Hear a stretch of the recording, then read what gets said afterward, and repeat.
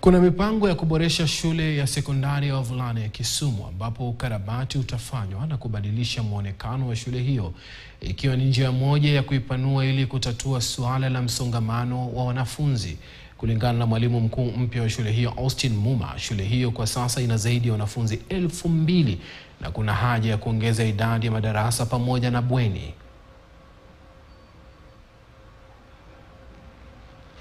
We are able to accept that amongst us are people of different backgrounds, and we tend to accept them the way they are.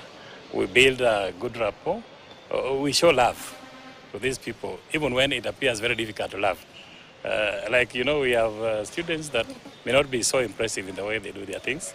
They could have met teachers in so uncomfortable circumstances. Boys expressing indiscipline to the extent that the teachers feel hurt. Are teachers, of course not only boys, teachers who have hurt students perhaps by what they say or in the services they render. So in a day like this, we come together and remind ourselves that as a family, we need to love and move forward regardless of what would have happened before.